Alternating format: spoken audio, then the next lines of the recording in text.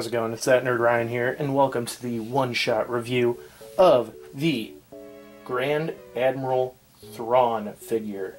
Now this is the original Grand Admiral Thrawn Black Series figure, not the archive version. It's kind of unfortunate that you only get the archive version for it. There should be a new release, because Rebels has kind of not gotten a lot of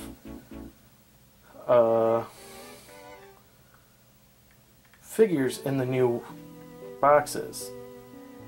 All I gotta say though is this figure is a great find in that original box. The archive version is only about $30, but this version is $68. So again, like I said with the 3PO video, or like I will say, whichever one comes out first, you probably would like to get the archive version over this. I mean, I think they're basically the same by that. You're just buying the box.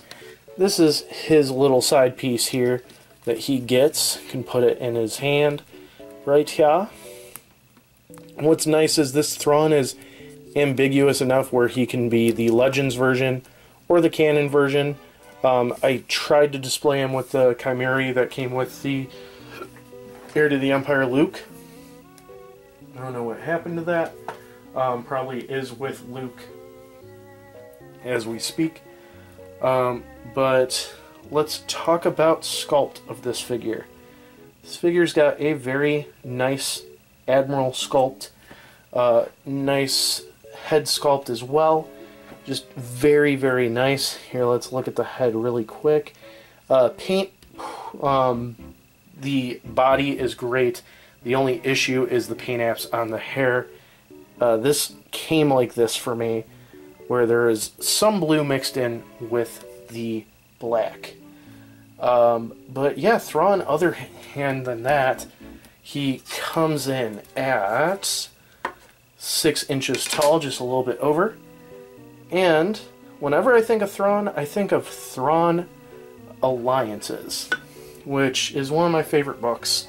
So here he is next to Darth Vader, just giving off that awesome Imperial look.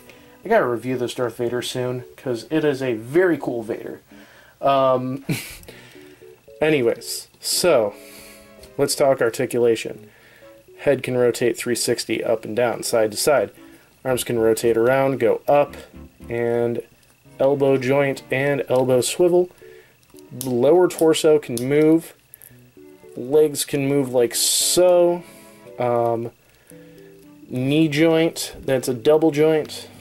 And no thighs, no, what you want to call it, shin swivel, but the feet can move as well. So yeah, he's a very cool figure. Is he worth the $70 though, or $67.99? Again, because the archive version is available, just pick it up for literally $40 cheaper. But I'm glad I got this figure when it was $22 or whatever when it first came out.